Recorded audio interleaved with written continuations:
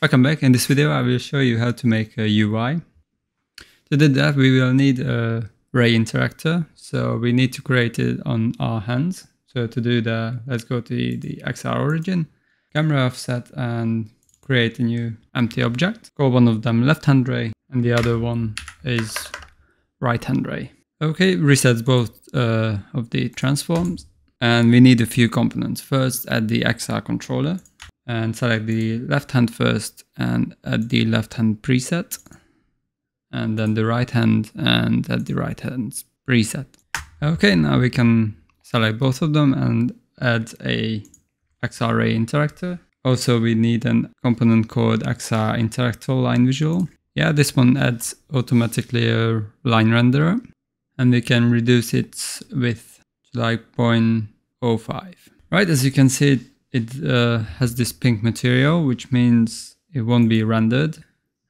So what we need is to create a new material. I'm going to call it line material. We need to change its shader to alpha blended pre-multiply. And we select the left hand and right hand ray and add this material to it. And as you can see, it renders now. Okay, with all that set up, just create a UI now. So right click UI, and we need a canvas. As you can see now, it's pretty big, and it's because it's in overlay. So if I add, let's say, a button to it, then if we go to the game mode, it always going to show it in the middle wherever we look. But that's not what we need. We need it to place it somewhere in our world. We can do that with, on the canvas, just change the screen space overlay to word space. And I'm gonna fix the scale and say 0.001 on all axes. Reset its position to 000. And now it's just a small canvas, what we have here. All right, I'm gonna add a slider to it. I'm just gonna move it up slightly, change its scale. Also, I'm gonna change the scale of the button as well and move it slightly lower. And I'm gonna add another one called, so I'm just gonna add a drop down as well, increase its scale.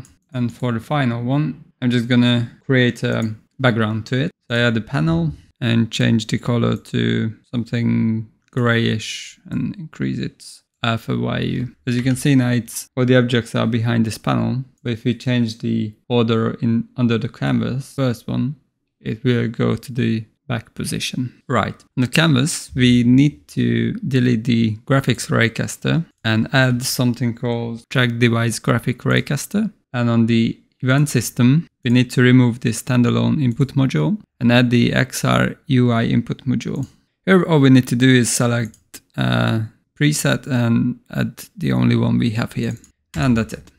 I'm just gonna move this canvas out of the way and rotate it a little. And now if we press play mode, we can try it out. As you can see, it does work. You can select any option, press the button and toggle the slider. Also, right now we can do a distance grab, but right now it's not something we want.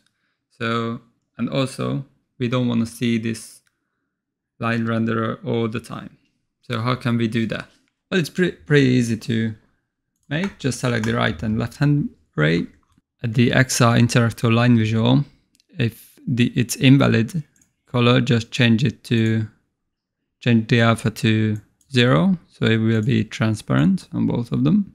We can change this blocked one to 0 as well. We won't need it right now. And on the valid color, I'm just going to change the alpha slightly at the start and slightly on the end. The next one, we only want to use it on the UI system.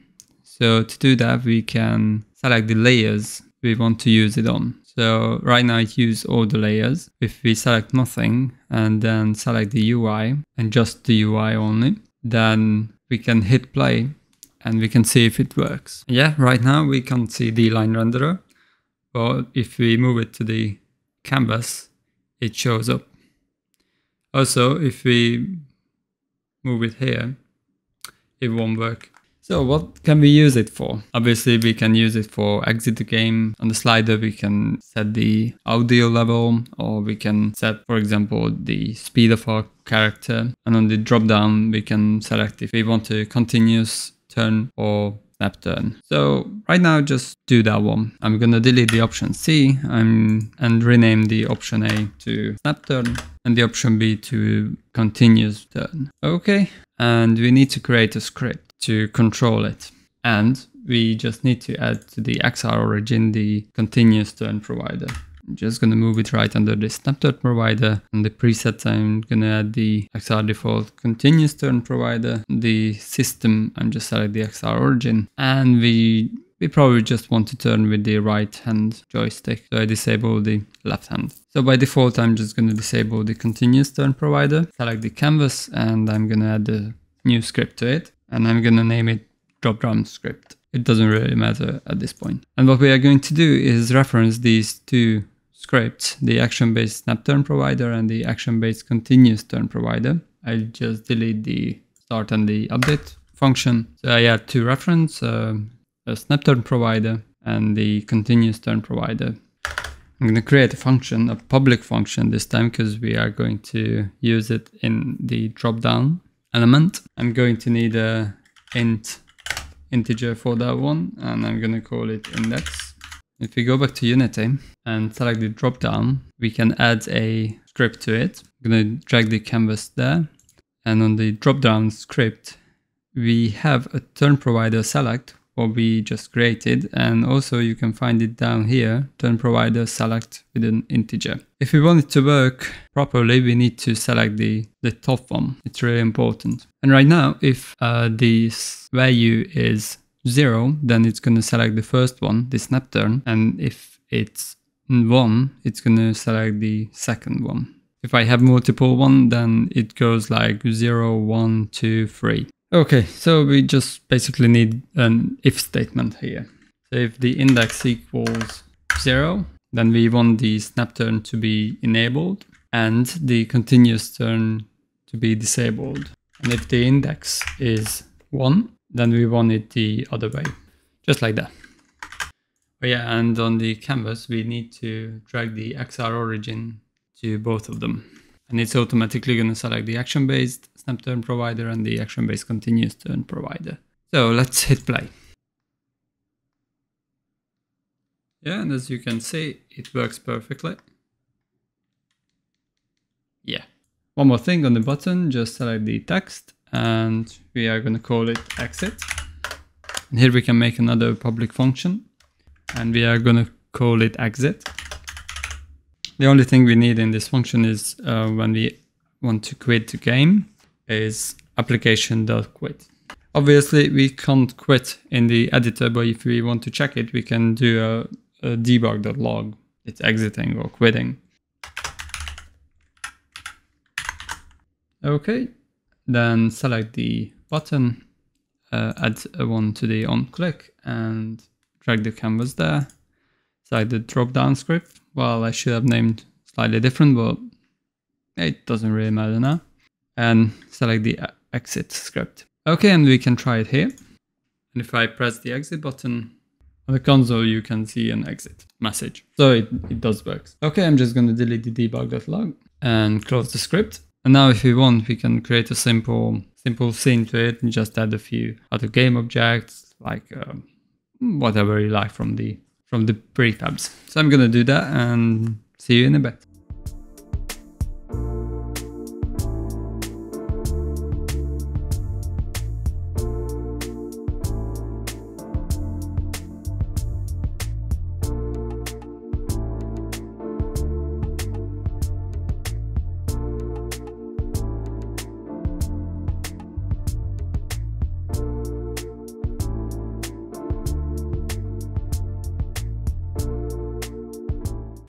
Oh yeah, and one more thing.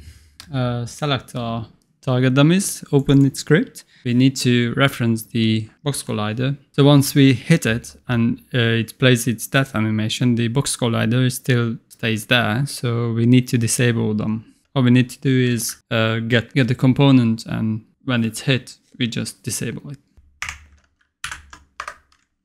So that's all we need to do. Save it and close it up. And this is the game.